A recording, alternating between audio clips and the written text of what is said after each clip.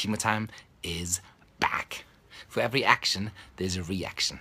Now this is good and true in physics. It's very, very bad in our lives. What do I mean by that? So often, our path is determined by things that we're trying to get away from rather than things that we pursue. We're trying to tell people what we're against rather than dreaming and telling them about our vision and trying to get them to buy into the things that we are burning for. Pursue the things rather than run away from. Because otherwise that thing that you're fighting is still the thing that determines your future, and that can't be. May your choices reflect your hopes and dreams and not your fears. Have fun.